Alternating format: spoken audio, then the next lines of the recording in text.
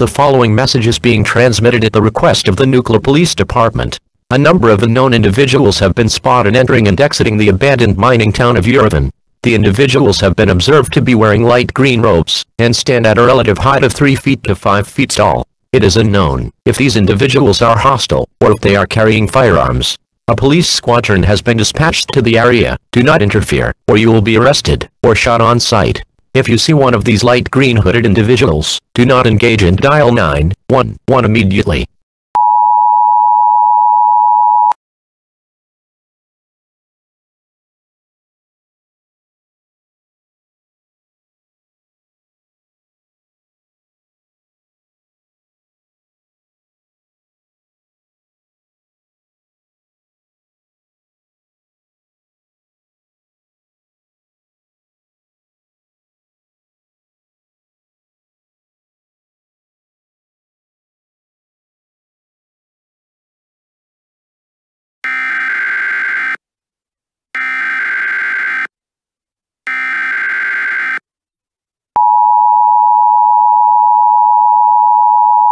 Civil danger warning for the town of Nukla. The following message is being transmitted at the request of the Nuclear Police Department. The green-hooded individuals at Yerevan are confirmed hostile. When police arrived, the green-hooded individuals immediately opened fire on the officers. 3 officers have been killed, and 7 have been wounded. The SWAT have been deployed to the area. All civilians are advised to remain in their homes until the green-hooded individuals are dealt with. Any civilians currently out of their homes at the moment are advised to return home immediately or remain indoors and avoid Yerevan at all costs. Any individual who violates these guidelines will be considered hostile and shot on sight.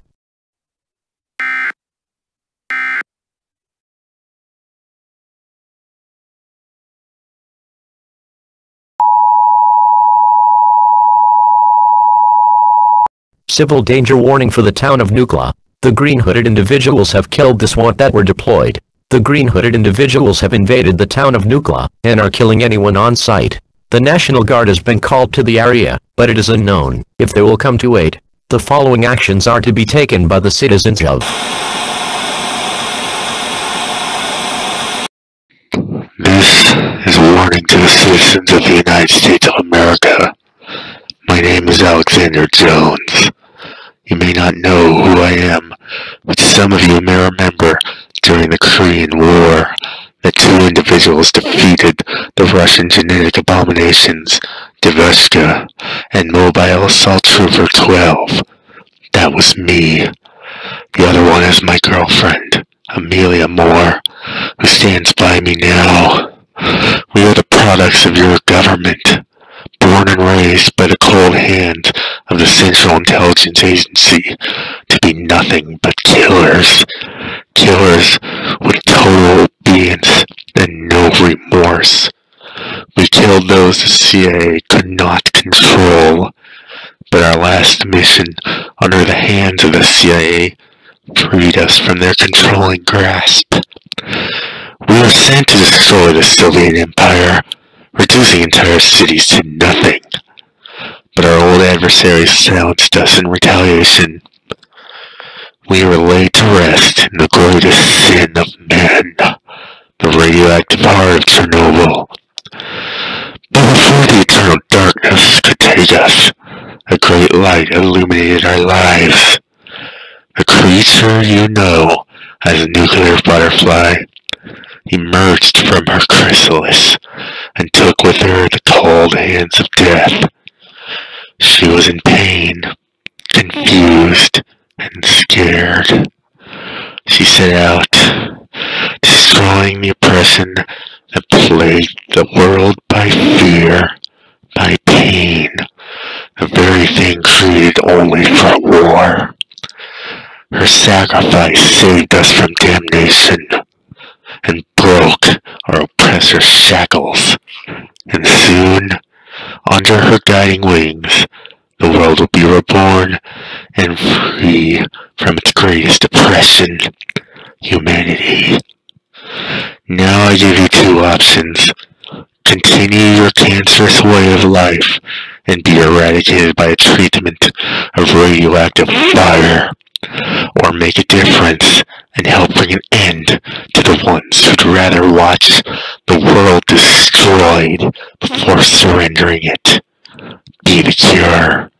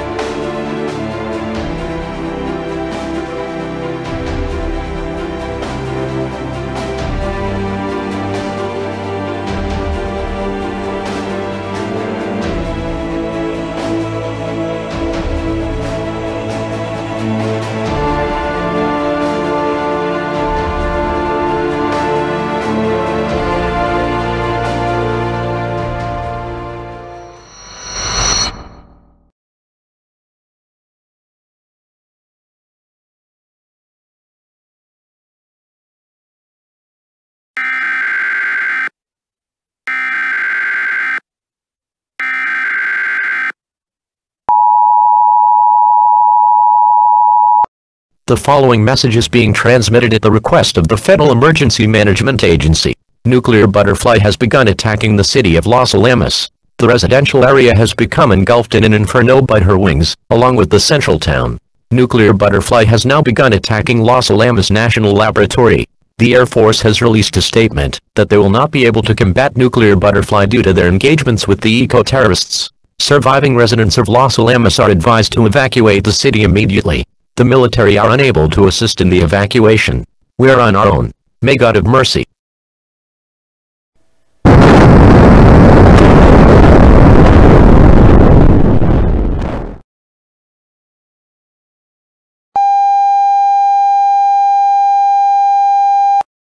This is a national emergency. A nuclear bomb has been detonated in Alamogordo, New Mexico, which has obliterated the entire city. At around 3:30 p.m., the eco-terrorists infiltrated the city with a civilian truck carrying a B-53 nuclear bomb.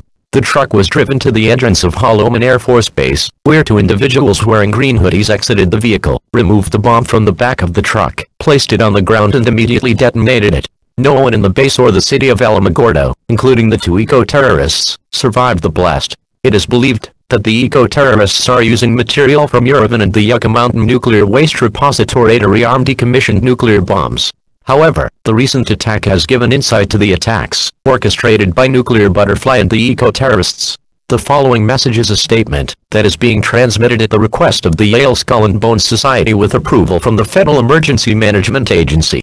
The attacks from Nuclear Butterfly are not random. Every place she has personally attacked are sites that have been used during the Manhattan Project. If the words of Alexander Jones are true, a theory has been developed to explain Nuclear Butterfly's true identity and past. Nuclear Butterfly appears to be an amalgamation of human and insect. It is speculated that a human, possibly a child, along with an insect being a butterfly, moth or even hornet, were caught in the Chernobyl disaster, and got trapped in the elephant's foot, which acted as a catalyst that spliced the DNA of the participants and rapidly increased their size. Though the two participants previously were killed, a new brain and body grew that holds some of the previous inhabitants' instincts and emotions. The acts orchestrated by Nuclear Butterfly are not driven by the instinct to survive, but rather out of vengeance and spite. Though no way of defeating Nuclear Butterfly has been discovered, yet a plan of action to minimize casualties has been created.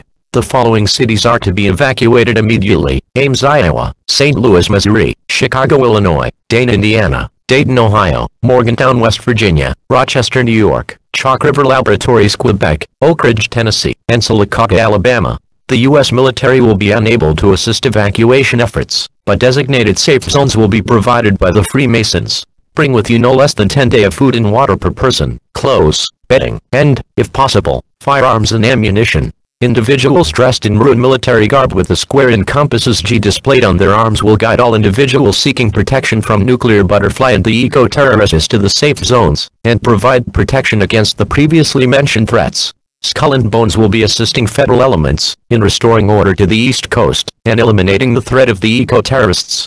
United we stand.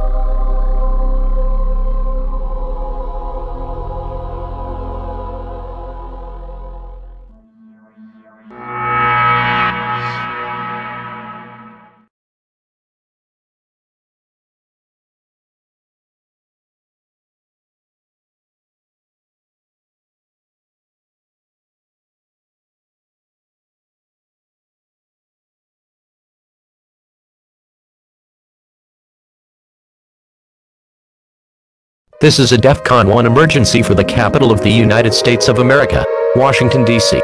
Nuclear butterfly is on a straight course to the capital, and has been observed to be approaching at a greater speed to those previously reported. Additionally,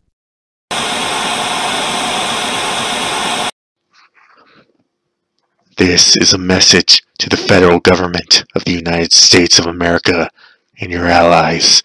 Your days of plundering nature without boundaries and waging endless wars for profit are over. Our Lord has purified your unholy sites and is now coming to cleanse this world of your cancer forever. Your infidels may have delayed our noble mission, but we know you are not invincible. We have found the safe houses. Your so-called elite are nothing but flesh. Your time is at an end. Praise Butterfly.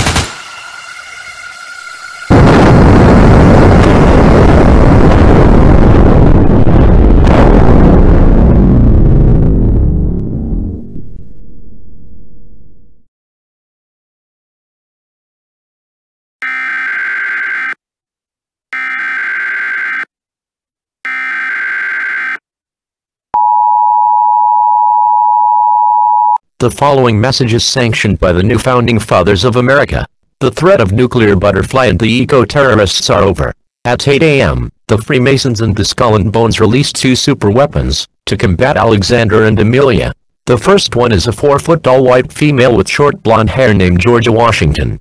Georgia Washington is adorned with a black dress shoes, black armbands and a white smiling mask. The second one is a 4-foot-tall white female with long brown hair that is tied up in a ponytail named Bethany Franklin. Bethany Franklin wears a brown blazer, white dress shirt and brown tie with a brown skirt bottom, brown go-go boots and a white frowning mask. Additionally, Georgia Washington is armed with a Desert Eagle, an M1911 pistol and a modified M401 assault rifle.